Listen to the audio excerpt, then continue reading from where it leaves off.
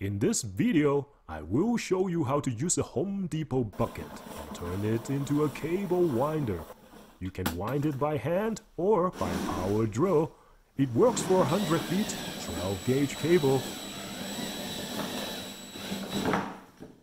Okay, let's get started. First, you need to use the compass to measure the diameter at the bottom of the bucket. You need to minus 1/8 of an inch to leave some space there, or it will get stuck. Next, use the jigsaw to cut the circle out. I am using 3/4 plywood. You don't need to use the same. You can use any scrap wood from your old cabinet or desk. MDF or laminated board would work too. Make sure it is solid enough. I was drilling a hole in the middle of the board because I was trying to install the fidget spinner, but it did not work well at all. You don't need this step. I did it for you, so you don't have to repeat my mistake. Many of you may be wondering if you can use casters. I did it too. It did not work as good as I expected. So forget about this, don't waste time. You will get stuck when you are pulling the cable out from the bucket. Before I showed you how I solved the problem, let's move on and work on the center. I am using a 3 inches ABS drain pipe. PVC would work too. Then I cut it using the miter saw. If you don't have one, don't worry, just cut it with any type of hand saw. Just another DIY tips. Remember to use masking tape as the guide, otherwise it doesn't give you a good result. Next, you get these metal brackets from your local hardware store. You need 4 of them at the bottom and 4 at the top. It's pretty straightforward, honestly. All you need is to secure them using the screws. For this type of project, you don't need to pre-drill, just drive them in. I am using number 8 3/4 wood screw. Of course, any other type of screws would work too. The top portion is very similar to the bottom, except the measurement is different. As you can see, the diameter is 11 1/4. In this case, I would do 11 1/8. I don't have a fancy workshop with the dust collection system. I am just using a cheap shop vac.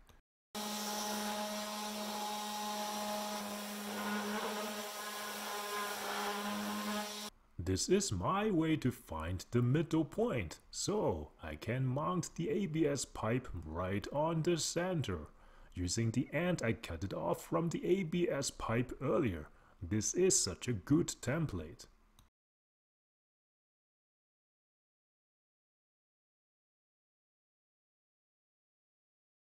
I think I lied. I did pre-drill on the ABS pipe, but not on the wood.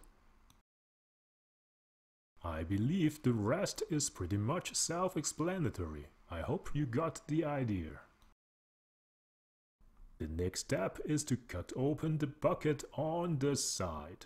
Grab a sharp knife or a razor blade and a Sharpie. For those who are not in North America, Sharpie is a permanent marker. Just like we don't say, "Do you have any tissues?" Instead, we would say, "Do you have any Kleenex?" I hope that helps. One question you may ask is, how big should I open the bucket?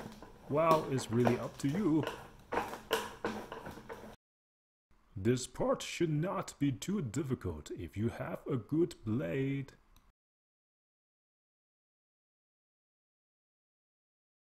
To protect the cable and for cosmetic reasons, I am using this product called Door Edge Guard. You can find it from your local automotive supply store. I got mine from Canadian Tire.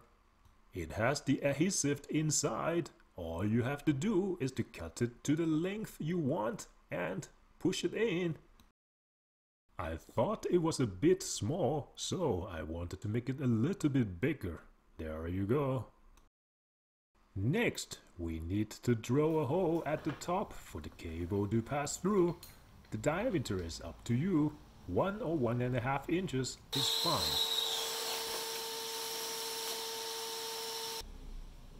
This is the sander attachment for the drill. I found an old one in my basement. All you have to do is to drill 4 holes and mount it on the top. I applied some amazing goop at the bottom to make sure that it will not slip.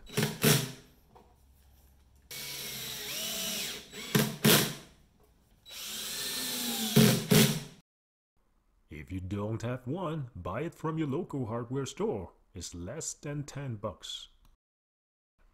You will need some Velcro tape to secure the cable. Before doing that, let's put the cable through the hole. Probably you need a couple of feet. That is going to connect to your 120 volt outlet. Now put the screw through the Velcro tape and secure it. As you can see, there is no pre-drill is needed. Trim off the extra. Do the same for the other side. You will need 2 of them.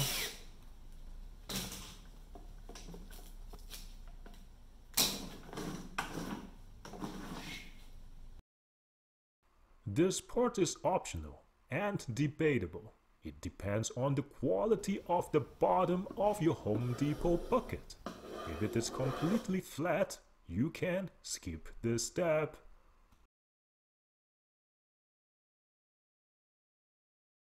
Now it comes to the most important part of this project. We need a girl named Susan who is very lazy. Ladies and gentlemen, Lazy Susan! You can buy it from Amazon. Make sure you get the 10 inches one, not the 12 inches. It's around $15 Canadian or $10 US in the States.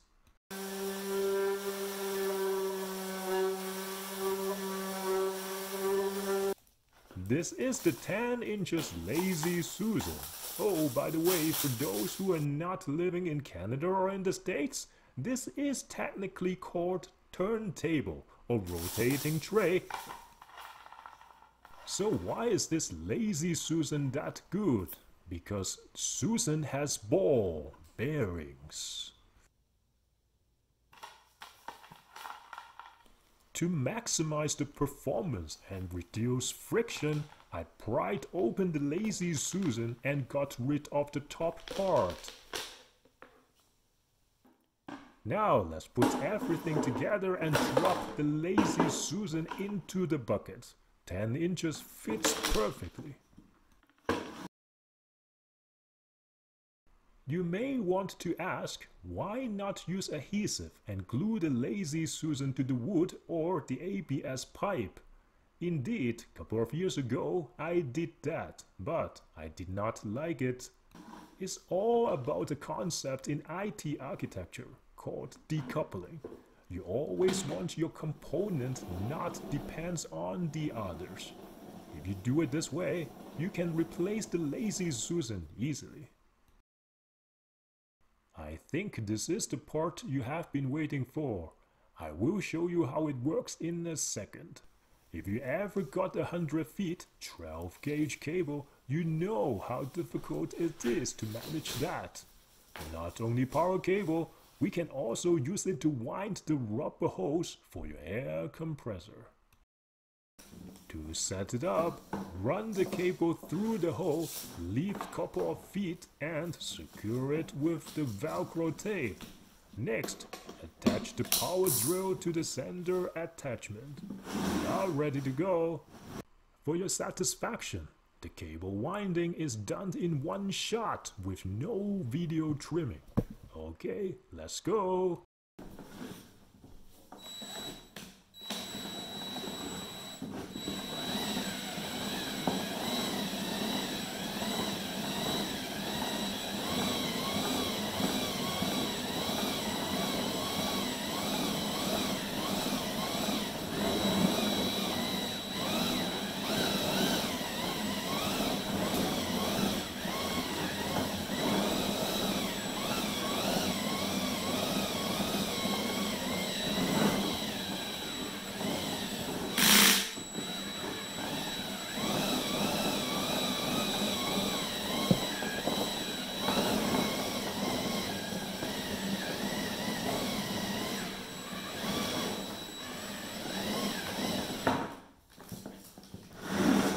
you go. What do you think? For unwinding, there is a trick I want to show you. You will need to put a 2x4 in the front. Because the overall weight is not that heavy, the bucket will move when you pull the cable. But this will solve the problem. Let's get started.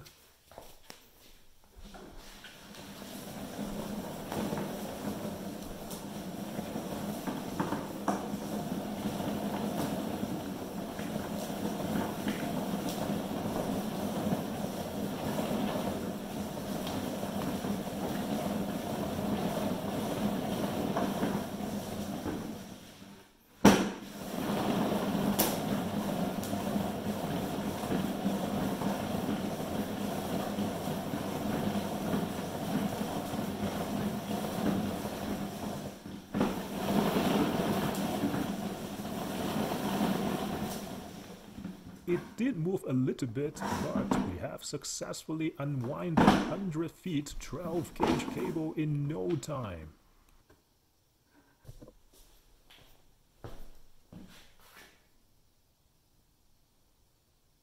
This is another one I made, and I tried it on the rubber mat, and I unwinded it in one shot without 2x4 in the front.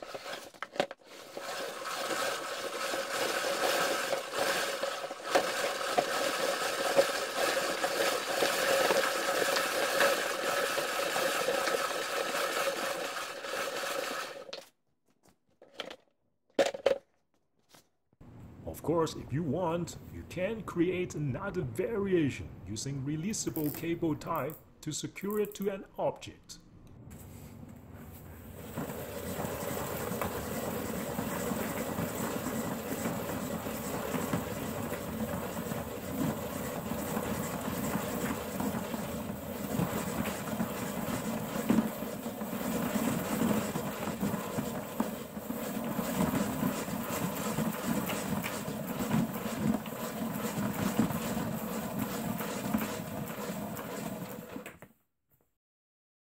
Air compressor hose, for sure it will work, but I just want to show you.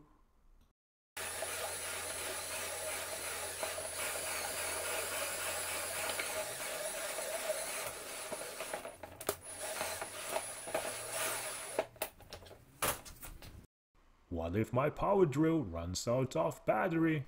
I will show you how to do hand winding. All you need is a screwdriver. Put it in the hole and start to turn clockwise. Simple enough? Oh yeah.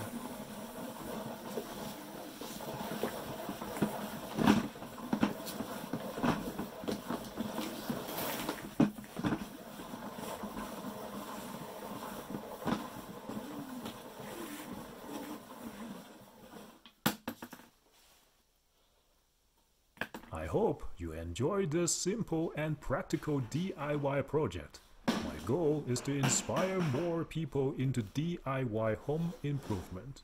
If you love this project, give it a thumbs up, and you may want to check out other crazy DIY projects on my channel too. Remember to subscribe. Thanks for watching and see you next time.